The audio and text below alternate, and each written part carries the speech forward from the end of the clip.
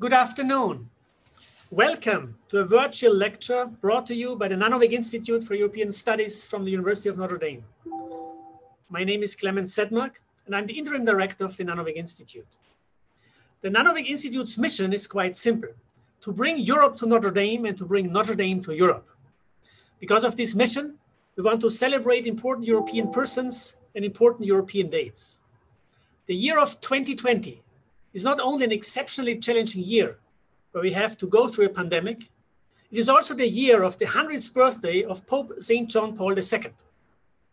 John Paul II was born as Karol Wojtyła on May 18, 1920.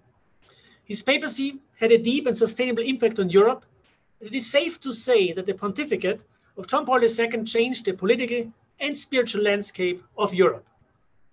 Because of this distinctive European dimension of St. John Paul II's life and impact, the Nanovic Institute decided to organize a special lecture honoring John Paul II and reflecting on his significance for Europe.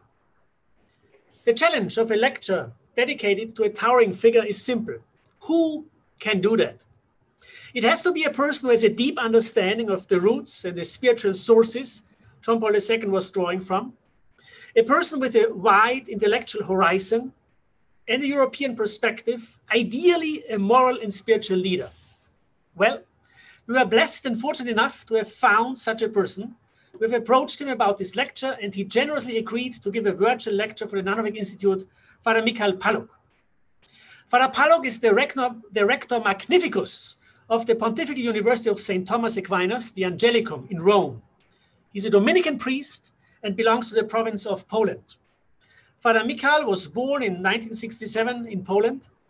He studied at the Music Academy, then entered the novitiate, made his first religious profession of vows, studied philosophy and theology, completed a doctorate in dogmatic theology at Fribourg, Switzerland, and then started a teaching career at the College of Philosophy and Theology in Krakow, where then he served as director of the Thomistic Institute in Warsaw.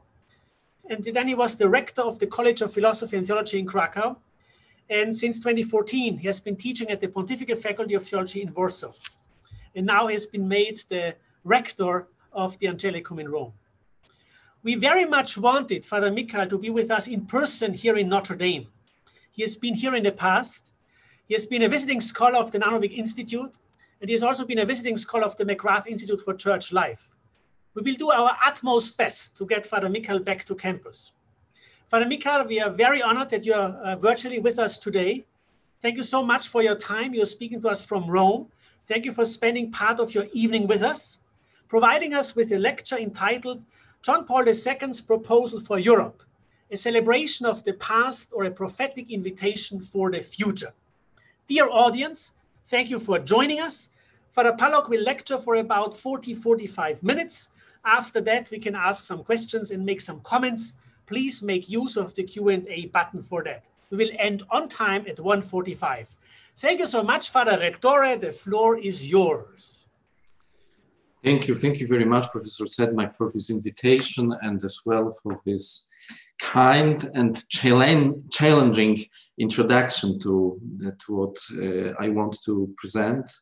In fact, it's true that I know Notre Dame and its beauties, and I think with a lot of gratitude about your institution during my second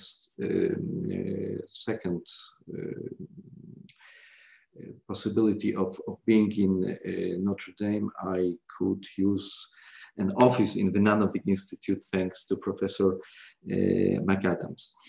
And it's a great pleasure and a great honor for me to speak to you tonight in Rome and today for you in Notre Dame about John Paul II, my compatriot and the most illustrious alumnus of our university, the Pontifical University St. Thomas Aquinas, the Angelicum, in which I happen to be the rector just now on the 100th anniversary of his birth. Let's start at the end of John Paul II's life in spite of the fact that the anniversary makes us think about its beginning. His life ended on the 2nd of April 2005. It was the Saturday evening before Law Sunday, the second Sunday of the Paschal time.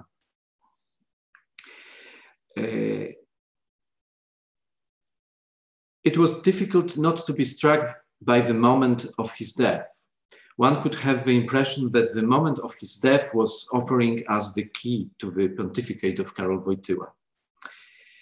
John Paul II died on Saturday, it is to say, on the day which is, according to the tradition of the Catholic Church, devoted in a special way to Mary.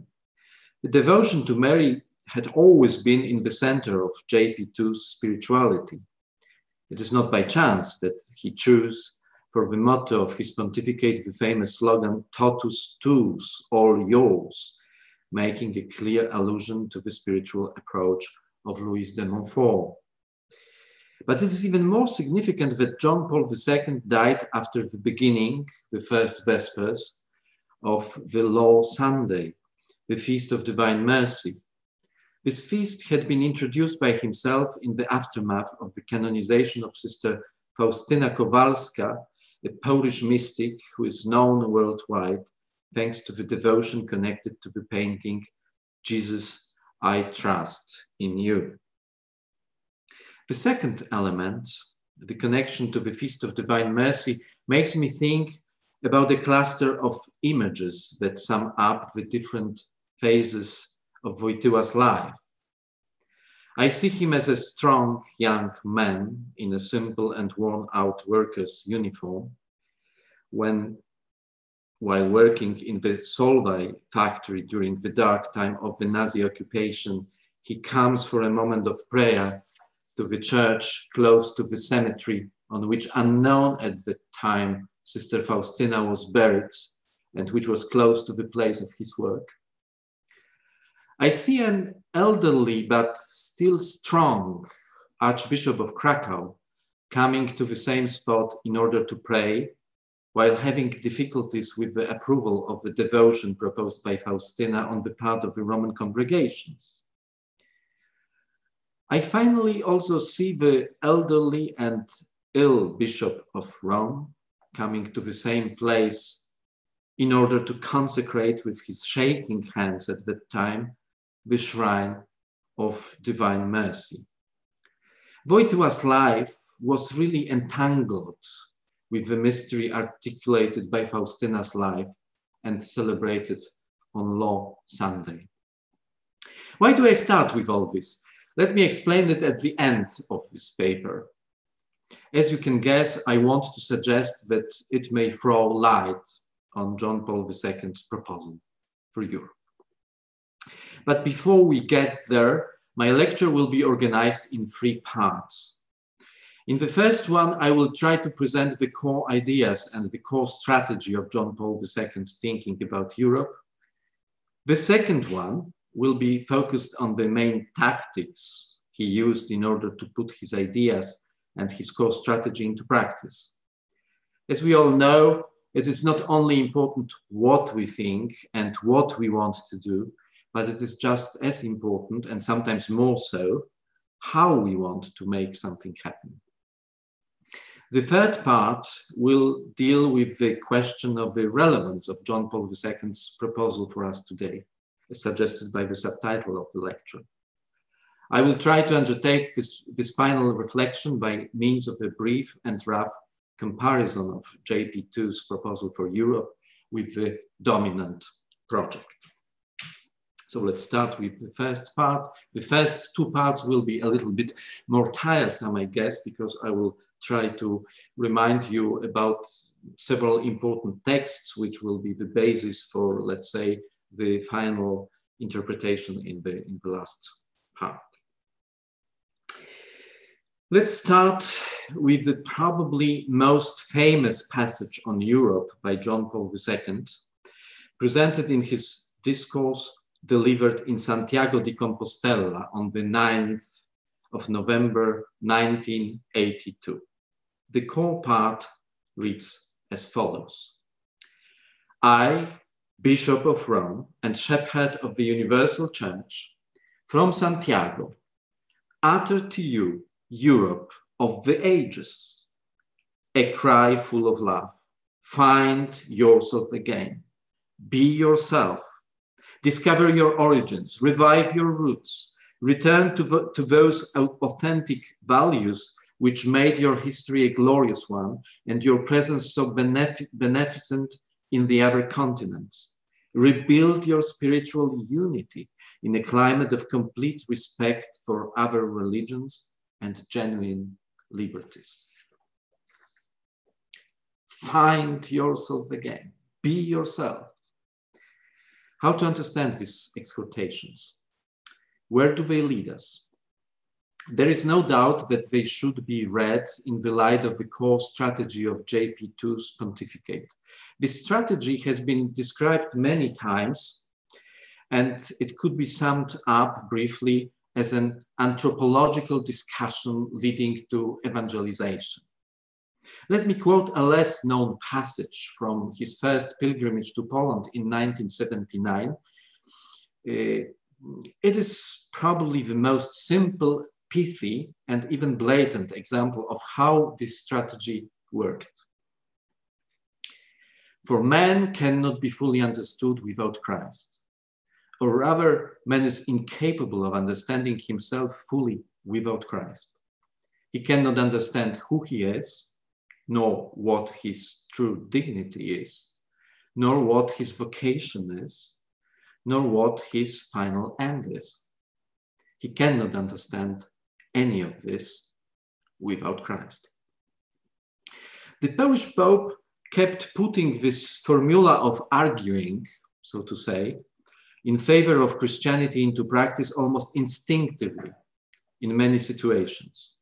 It was inspired by number 22 of the Constitution, Gaudium et Spes of the Vatican II, the text that he worked on during the council and that he knew almost by heart. Needless to say, one can find the same program in the first homily presented for the inauguration of his pontificate and in his first encyclical, Redemptor Hominis. If you read carefully these passages, you will discover that it is the same strategy. It's the first one, the famous homily for the beginning of his pontificate, contains the famous statement, "Do not be afraid, open wide the doors for Christ." And just afterwards, do not be afraid, Christ knows what is in man. He alone knows it. And the same thing is about, his programmatic encyclical. It's perhaps I can mention that, on the 25th anniversary of his pontificate, I made an exercise for myself. So I went back to the first encyclical, and I was absolutely astonished at the fact how consistent he was. So, he really started with a program. He wrote down a program, and after 25 years, you could see how consistently he tried to put it into practice. So it's a very important text, and we'll come back for a moment later to it. If we take this core strategy into account, the meaning of the quoted passage from Santiago, "Europe, find yourself again," should be understood as follows. The peoples of Europe, you will be able to discover the depth and strength of your identities and flourish only if you discover Christ in the midst of your common history and project.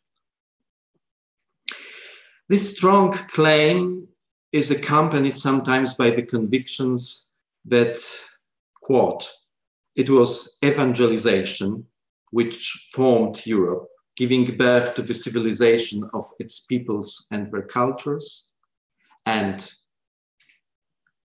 quote, another quote, "From apostolic times, the center of missionary outreach shifted to Europe because," another quote, "most non-European churches were established by missionaries who set out from Europe." It is also worth noting that, reconstructing briefly the spiritual history of Europe, the Polish Pope looks for a helpful model for that in the St. Paul's meeting with the Athenians at the Areopagus, Acts 17. As we remember, St. Paul starts his famous speech reminding his listeners about the altar to an unknown God that they had established in their beautiful city. The apostle wants his listeners to understand in such a way that he is just attempting to reveal to them what they have been worshipping without knowing it. Unfortunately, his efforts finally fail in spite of winning over for his cause the famous Dionysius the Areopagite with a few others. When Paul starts to mention the Paschal mystery, the Athenians conclude, "We will hear you again about this," and go away. John Paul II finds in this story a good basis to explain the dynamic of the evangelization in Europe. Evangelization in Europe started on the background prepared by the reflection on God of the pagan philosophers, so well known by the Athenians to whom Paul preached. But at the moment when, after many centuries, evangelization seemed to reach its maturity and its end, to get to the depths of the Paschal mystery, it started to be reversed by the opposite process, the rejection of Christ in the era of enlightenment. It is the real drama of this last phase that the rejection of Christ has been undertaken in the name of the very values which are profoundly rooted in the Christian tradition. These core claims regarding the identity and history of Europe found many articulations in different documents and speeches undertaken by John Paul II during his 27-year pontificate.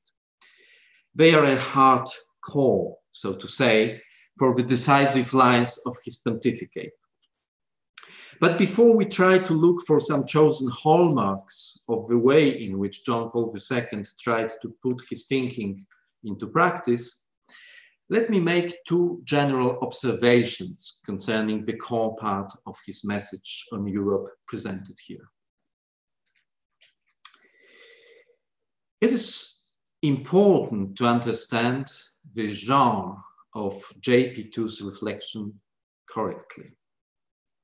He doesn't speak about Europe as a professor of history, philosophy, or sociology. He doesn't even speak as a professor of theology. He doesn't try to be, Joseph Ratzinger before Joseph Ratzinger became Benedict XVI. He really places himself in the position of the successor of Peter, who wants to tell us in a prophetic way what the Catholic Church should say to the peoples of Europe. I, Bishop of Rome and Shepherd of the Universal Church, from Santiago, utter to you Europe of the ages. As, let's say, an institutional witness, John Paul II tries to articulate what the experience of the Catholic Church, taking it into account 2 millennia of her history, may have to offer to the understanding of European identity. He understands himself as a kind of spokesperson for the whole community, taking into account the centuries of its existence of the Catholic Church.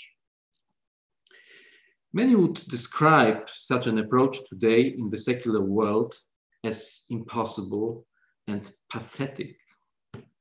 But this is only proof that in our individualistically oriented world, we are losing the understanding and experience of the role of community.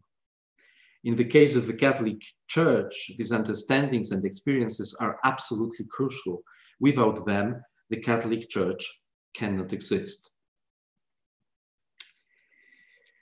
Even though we may admit the special genre of JP2's reflection, the message on Europe by John Paul II may still seem too simplistic and arrogant to us. Does it sufficiently take into account the other sources of European identity? Isn't it too pushy? emphasizing the role of Christ to such an extent that the other religions have hardly any place in a reflection on the identity of Europe? It seems that in the contemporary Catholic Church, the Church of, for example, the Abu Dhabi document on human fraternity, or the last Fratelli Tutti, there is no place for such a strong overemphasizing of her own identity. Well, in reaction to such an argument, one might try to explain that it is absolutely normal that the successor of Peter, the institutional witness, should want to present the identity of Europe from within his intra-religious perspective, without taking into account all its complexities. Anyway, both the above mentioned observations, although in a special way the second one, lead me to the next part. The answer to the doubts raised concerning the right understanding of John Paul II's project for Europe is given not so much by the content itself of this proposal. It may be used, unfortunately, in an arrogant way, full of hubris. The real answer was given by the way he himself tried to put his thinking into practice, his tactics of helping the people of Europe, and not only of Europe, in their efforts to be themselves again. So I'm coming to the second part of my presentation, the way of preaching the message. The touch of the Polish Pope in putting into practice the main claim of his pontificate, man cannot be fully understood without Christ, had a couple of hallmarks that are decisive for its deeply Christian relevance.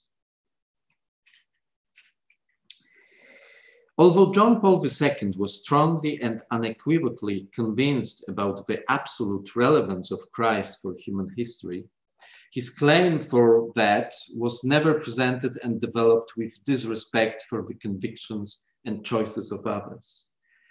In the programmatic encyclical for his pontificate, Redemptor Hominis, so we are coming back once more to this text, he wrote, "The missionary attitude always begins with a feeling of deep esteem for what is in man, for what man has himself worked out in the depths of his spirit concerning the most profound and important problems. It is a question of respecting everything that has been brought about in him by the Spirit, which blows where it wills. The mission is never distraction, but instead is a taking up and fresh building, even if in practice there has not always been full correspondence with this high ideal." So 1979. One can find hundreds of examples of this attitude in the pontificate of John Paul II, the Christmas and Easter addresses in which he made, up to the end of his life, a great effort in order to say a few words of greetings and wishes in dozens of languages, a big part of them the most forgotten ones.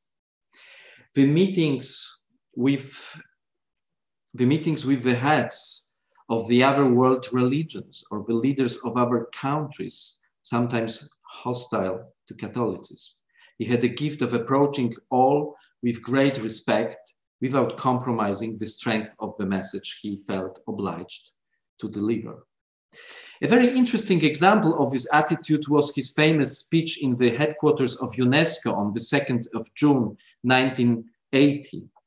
After having explained that Christianity has a special openness to and interest in culture because of its strong support for the transcendence of the person, which is rooted in the message of Christ, and thus, after having tried to evangelize the representatives of UNESCO, he continued, "Ladies and gentlemen, you will kindly forgive my making this statement.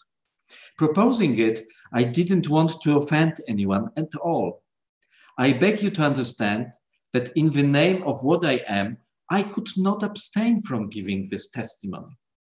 It also bears within it this truth, which cannot be passed over in silence, on culture, if we seek in it everything that is human, the elements in which man expresses himself, or through which he wants to be the subject of his existence. Thus, he attempts to say, sorry that you may think that I'm trying to convert you.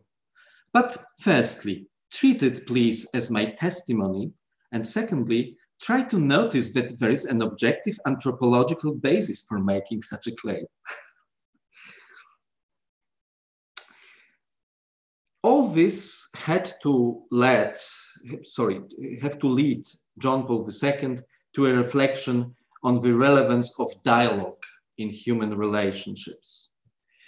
In his encyclical Ut Unum Sint, following the ideas of the philosophy of dialogue developed in the 20th century, mainly by the Jewish thinkers Martin Buber, Franz Rosenzweig, and Emmanuel Levinas, he concisely presented its breathtaking description. The capacity for dialogue is rooted in the nature of the person and his dignity. As seen by philosophy, this approach is linked to the Christian truth concerning man as expressed by the Council, Vatican II. Man is in fact the only creature on earth which God willed for itself. Thus he cannot fully find himself except through a sincere gift of himself. Dialogue is an indispensable step along the path towards human self-realization, the self-realization both of each individual and of every human community. Although the concept of dialogue might appear to give priority to the cognitive dimension, dialogos, all dialogue implies a global existential dimension. Dialogue is not simply an exchange of ideas. In some way, it is always an exchange of gifts. The Eucharistic idea of dialogue, because we should find it in this text here, as containing in itself an existential dimension and understood as exchange of gifts and not only exchange of ideas, fitted the ecumenical movement very well and the encounters between the different Christian churches. But JP2's description, even though presented in the encyclical on ecumenism, was much more universal. In fact, he recognized dialogue as a part of each interreligious encounter too. So my last long quote, and we will stop with the text by JP2 with this quote. Interreligious dialogue is a part of the Church's evangelizing mission. Understood as a method and means of mutual knowledge and enrichment, dialogue is not in opposition to the mission ad gentes. Indeed, it has special links with that mission and is one of its expressions. This mission, in fact, is addressed to those who do not know Christ and his gospel and who belong for the most part to other religions. In Christ, God calls all peoples to himself, and he wishes to share with them the fullness of his revelation and love. He doesn't fail to make himself present in many ways, not only to individuals, but also to entire peoples, though through their spiritual riches, of which their religions are the main and essential expression, even when they contain gaps, insufficiencies, and errors. End quote. In this context, John Paul II will insist that mission and dialogue, quote, must maintain both their intimate connection and their distinctiveness. Therefore, they should not be confused, manipulated, or regarded as identical, as though they were interchangeable, end quote. In other words, mission and dialogue, only both together, intimately connected, may represent the right Christian attitude to the world of non-believers to the world of the other. But all that I have said up to now would not be sufficiently convincing as an answer to my doubts raised just before we started the reflections of the second part, without the final aspect of JP2's attitude in preaching the absolute relevance of Christ for all of human identity and history, the history and identity of Europe concluded. John Paul II's insistence on the necessity of the conversion of Christians is not only one more important element that we should take into account when thinking about JP2's spiritual strategy. It is in the end its source of transformative dynamism and an utmost proof that the Polish Pope was not looking in his reflection on the identities of peoples and of Europe for a flat, pragmatic influence and success, but that rather he wanted his mission to be spiritually and intellectually honest. Honest to God, honest to men and women. The idea of asking for forgiveness for the errors of the Catholic Church over the last millennium was connected with the Jubilee year 2000. The step undertaken in Lent 2000 was carefully prepared by earlier reflection and work. In a moving ceremony, the 79-year-old John Paul II recognized before God the sins of the community of the Church, inter alia religious intolerance and injustice toward Jews, women, indigenous peoples, immigrants, the poor, and the unborn. It was for sure one of the most powerful and groundbreaking gestures in the pontificate of John Paul II. Well, let's stop here this short and rough survey of the main hallmarks, tactical elements of the core strategy adopted by John Paul II. It is not comprehensive for sure, but it is sufficient in order to formulate the main claim of my presentation. So as you understand, we are coming to the last part now. John Paul II's proposal for Europe was the invitation to rediscover its strong Christian identity. But the way in which the Polish Pope tried to put this proposal into practice showed that it will be a rediscovery of the truly Christian identity only if it's combined with respect for the other, interest in dialogue, and capacity for self-questioning, recognizing one's own failures, weaknesses, and injustices. Such an attitude allowed JP2 to make a warm place for the other inside of his own religious tradition. It seems of great importance for me that this warm place, respectful and full of interest for the other, inside of the Christian tradition, should be made not in spite of a strong Christian identity, but only because of it. Well, it may seem quite obvious for many of us. I hope that it is. In the end, it is just a purely Christian proposal rooted in the gospel that has been articulated many times in the different centuries by Christian thinkers and leaders. Nevertheless, let's be honest, the Catholic Church needed the Second Vatican Council to present its own identity in the relationship to the others with such a respectful clarity. Such an understanding of religious identity and its role in creating a warm place for the other should be of great importance in contemporary Europe and in the contemporary world. The contemporary dominant project for Europe, articulated by the institutions of the European Union, mainly, not only, wants to bring the peoples of this continent in another direction. Its guidelines have been given by the Enlightenment.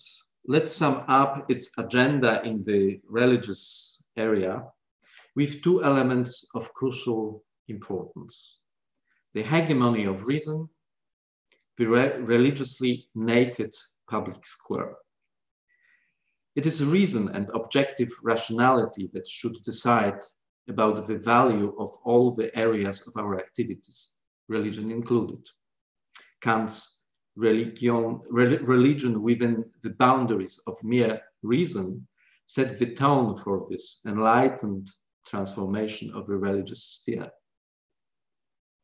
As its obvious consequence, societies have had to arrive at some point in their development at the conviction that A, traditional religions are a strictly individual business, and B, the common public square should be stripped of all religious imagery and symbolism. It has had its plainest example in the laïcité à la française, which after having transformed France has been exported to other countries inside and outside of Europe. What seems important to me in the context of my argument is that both the above mentioned elements of the contemporary European project are connected with the logic of containment in the religious sphere. Religion may have its place in such a project only by cutting off everything that is not justifiable by reason. Only by reducing its influence to the private sphere may it be accepted.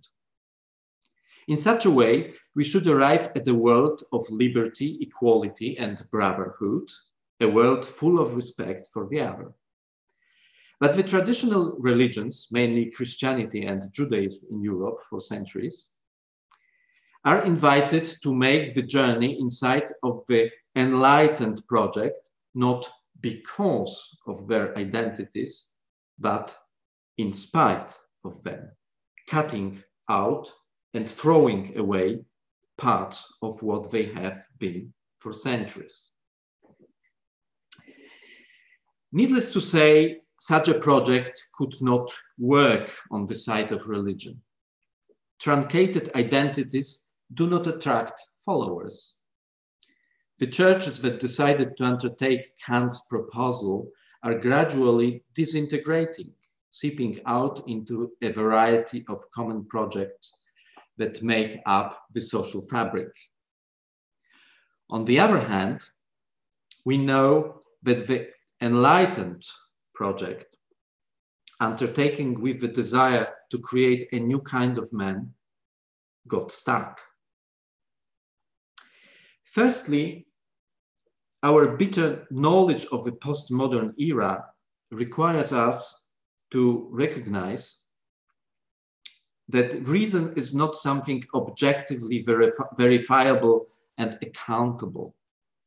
National socialism and communism, two totalitarian experiences with objectively rational ideologies, give us sufficiently extensive material in order to admit that reason becomes very dangerous if left on its own, without any deeper religious foundation. Science, the hope of the last hour of modernity, after the discovery of the theory of relativity and the indeterminacy principle, has lost its proud conviction that, however pragmatically successful it is, it may present to us a kind of objectively rational last word that may serve as the ultimate ground for our thinking. Hence, the postmodern questioning of reason should not be astonishing for us. Secondly, if we are really honest, we should also recognize that our religiously naked public squares make our societies utterly vulnerable. Our societies deprived of a religious background in their common imagination, become more and more deprived of the necessary energy to care for the common good, have children, defend themselves. The enlightened project, either in its modern or in its postmodern version, if we agree to understand the postmodern version as a controversial continuation of the Enlightenment, has not got the really energetic resources to get us, the peoples of Europe, out of our selfishness and individualism. It is because of all that we need to turn to the proposal articulated on behalf of the Catholic Church by John Paul II. We need to restart the struggle for safeguarding liberty, equality, and brotherhood with deep respect for the other, not in spite of our religious identities, but because of them. I do not know whether all the religious communities have the resources to create a warm place for the other inside of their own religious identities. But Catholicism, interpreted by John Paul II in the aftermath of the Second Vatican Council, does for sure. Unfortunately, it is difficult to know whether it is not too late for such a correction in European societies. If it's not going to happen, what should we expect? Let me finish this part with an anecdote. I happen to be an admirer of classical music, especially classical music for the piano. One of the most famous piano masterpieces of all times is the Goldberg Variations by Johann Sebastian Bach. They have been recorded by some of the most outstanding pianists. To propose a new interpretation of them is like claiming to achieve an ultimate grasp of the European tradition of music for the piano. Recently, one of the most remarkable pianists of our times, Lang Lang, you may know this name, released a video promoting his new recording. On the one hand, there are photos from his recital in the St. Thomas Church in Leipzig, with a very moving scene of his homage to Johann Sebastian Bach. He puts a rose on his tomb. On the other hand, there are the conversations and performances made by him in Beijing, recorded in a former Buddhist shrine. One should recognize that his performances presented in this video are absolutely awesome. I have to confess that, putting aside for a moment the pleasure of listening to his exquisite performances, when looking at this video, I felt profoundly delighted and frightened at the same time. I felt delighted because it was so intriguing to see an outsider who could understand this core European piece of music so well and be able to refresh what we think about it with his great imagination and talent. But I also felt frightened because I'm not sure that we can expect him to be interested in and impressed by the fact that the structure of this word, playing a game with the number 3, 30 variations, organized in sets of 3, of a composer who used to sign his manuscripts quite often with SDG, Soli Deo Gloria, glory to God alone, and who breathed theology, is probably meant to represent the perfection of the triune God. And even if he himself were impressed by that, I'm not sure that we could expect that the million young pianists in the People's Republic of China lurking in the wings and trying to follow the example of Lang Lang are going to be impressed by this detail, even if Lang Lang might be. He decided to play in a Buddhist temple in the end. If the Europeans do not accept the invitation presented by John Paul II, if they are not strong in their religious identity, although converted and open to the other, one can expect that Europe, we know, will have to disappear within the next 100 years. Let's hope that it's not going to happen in another bloodbath, although today one may see more reasons for concern than optimism. All this leads me to my concluding remarks. As I mentioned at the beginning of this talk, the life of Karol Wojtyła, John Paul II, seems to be entangled with the mystery of divine mercy. If I'm not wrong, and it really should be the main interpretative key of his pontificate, his proposal for Europe should be read while taking this into account.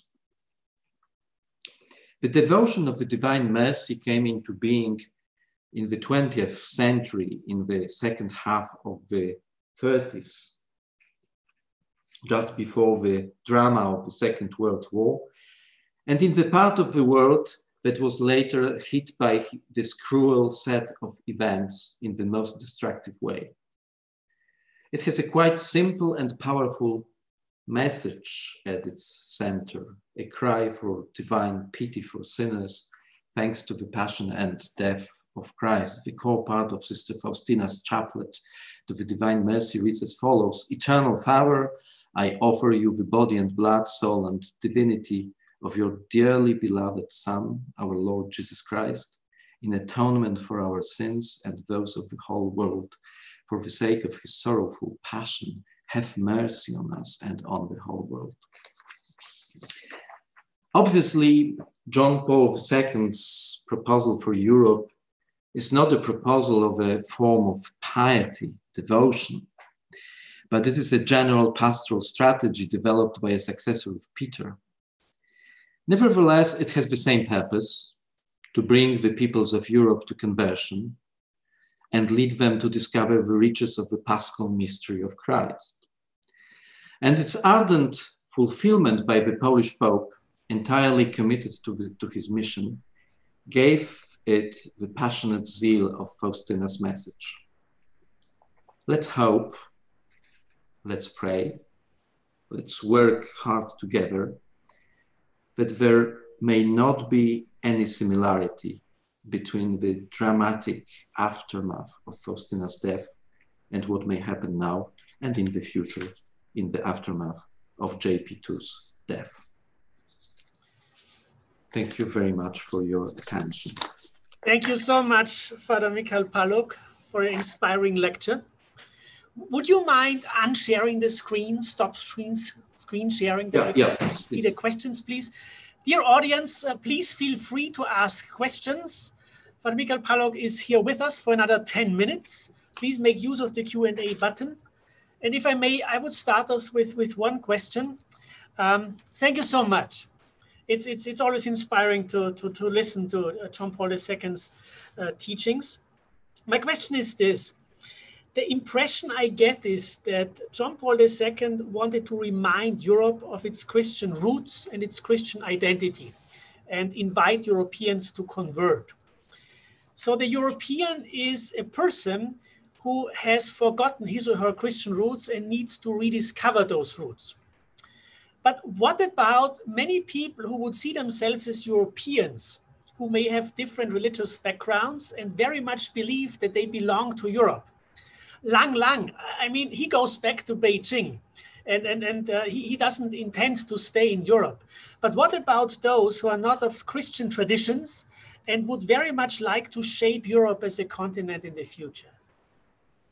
I would say that what I tried to present in my talk was just to make understand that John Paul II tried develop his reflection taking into account his institutional role. And so, Yes. so I would say it seems to me the clue to understand this message.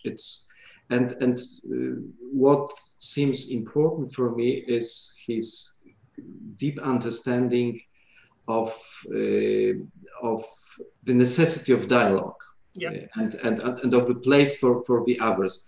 Nevertheless, I would say that he had this strong conviction that the only, so to say, the only clue to the mystery of man has been given to humanity by Christ. So, well, you can say that it is that his missionary attitude might be understood as a little bit aggressive, arrogant, and so on. But if you take into account all the elements of his attitude, it becomes understandable, I think. And well, I would say what we can see is people who really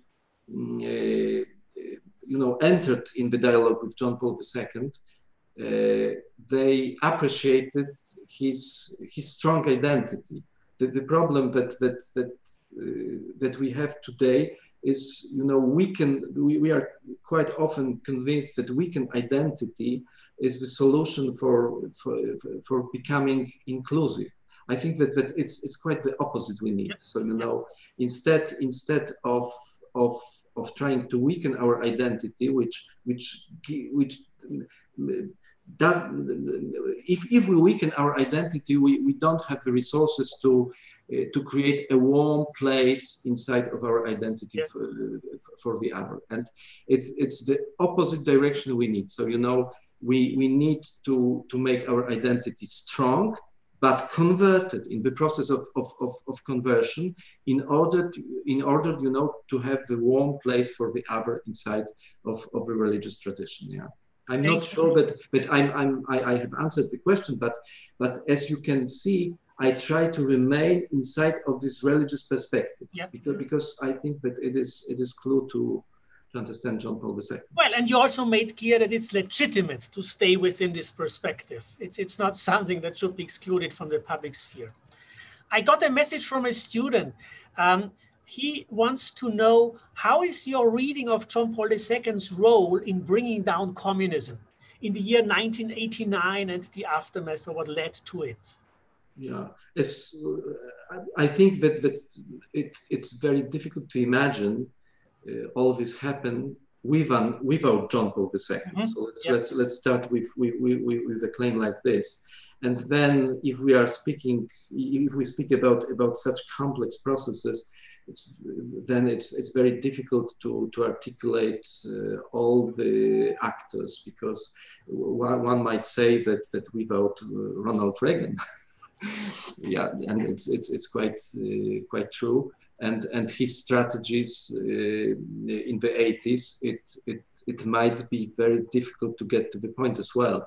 So I think that there are many different factors that played here a very important role. But John Paul II is one of them. Michał, a more personal question. You were born in 1967, so you were 22 in 1989. How did you remember the events? You were in Poland at the time. So what was your recollection? So, well, I would say that for somebody like me, it was something I didn't imagine to happen soon. And even my expectation was that perhaps I won't leave something like this in my own life. Perhaps it will finally happen in some time in the future, because as we know, all the empires start and finish at some point. But I would say that after having attended the primary school and secondary school in a communist country, I didn't expect, you know, it to happen soon. Yeah, so it was a you know, something, an emotion of great joy, but at the same time, it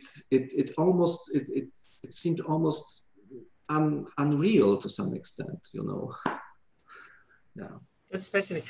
Before the panel, a person asked me to ask you, Pope Francis talks in Fratelli Tutti about Europe and his disappointment with Europe, the shattered dream, you know, of being a unified as well as hospitable continent. Do you think that John Paul II would have shared this concern with Europe closing its borders? Oh, well, it's a question how to articulate our problems, and you know, and as we understand, each pope has his own touch, and he has his right to have his own touch. I should say that I see a lot of continuity between John Paul II and Benedict on the one hand, and with Francis on the other hand. So to some extent, both of them are articulated, you know, the different parts of his approach, of his pontificate. I think that the place of the poor from the beginning was, you know, high priority of the agenda of John Paul II. If you come back to this Redemptor Hominis, you will find there a very powerful image of you know, of the rich and Lazarus expecting on the threshold, and you know, and John Paul II explains that it is the image of our world. So I think that he was quite strong if we go back to his discourses about the rights of the poor, of having an important place in the political agendas and in the world today. Thank you. A last question. We had two non-Italian popes from Europe, one from Poland and one from Germany most recently, and then now obviously a pope from Argentina. Do you think that the church's overall approach to Europe has changed because of that? I think that it is what I feel here in Rome. We are really moving to a much more internationalized church just now. I think that it probably you cannot say that it was John Paul II who started this agenda, because I think with Paul VI, you can find some important moves in this direction. But it's true that John Paul II made this agenda of making the church really much more international. It was very visible. And then with Benedict, but especially with Francis, this effort is quite visible. Perhaps I think Francis tries to make the church sometimes much more surprising. Yeah. So you know, go out a little bit of what we got used to receive when we are speaking about the church. But thank you. Yeah.